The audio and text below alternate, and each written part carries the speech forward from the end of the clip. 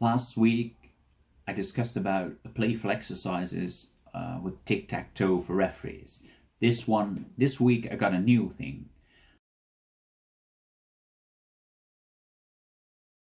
As a referee instructor, you need only 2 cones in different colors.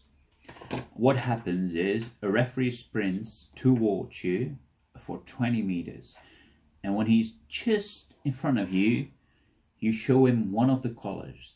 It means blue or yellow. What it means for the referee that's sprinting towards you: blue means go to the left, yellow means sprint to the right. It doesn't only test their sprint ability, but it also makes them focused on a decision that's made or something that's happening on the field of play, and based on that they need to do something, change direction, go a different way, and go to the corner, whether there's a blue cone or a yellow cone.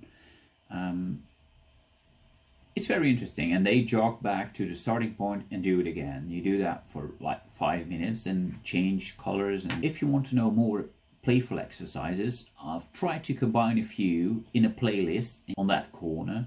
If you want to subscribe to my YouTube channel, just subscribe there. There's a subscribe button and you can see more videos in the future. If you have your own exercises that you want to share with me, comment below. That would be lovely. I'd love to hear from you. Thank you for watching.